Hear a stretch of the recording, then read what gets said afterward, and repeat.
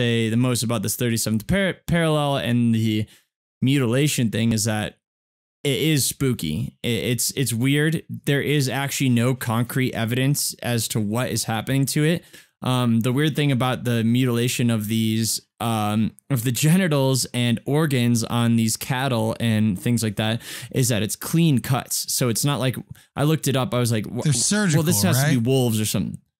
Yeah. And I was like, this has to be wolves or something. I was like, what do wolves eat first? And wolves do go for the animals, and predators in general go for organs, genital organs, large organs first. But the cuts on the animals are like, they're like slices. It's like someone went into it with a knife.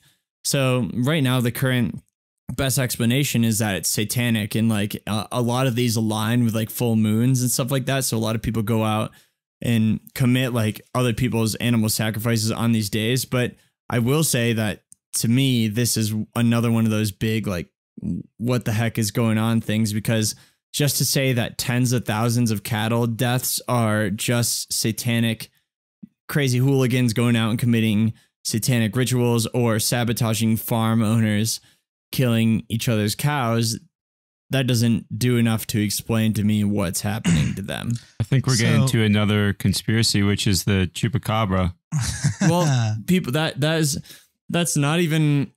Are you serious about that? Because that is something they were talking about in the news articles. I'm sure. Because a lot of it, that New Mexico is in the 37th parallel zone as well, and that was happening a lot there.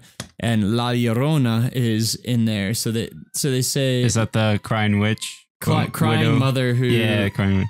That was a movie we couldn't stop laughing at. There. Yeah.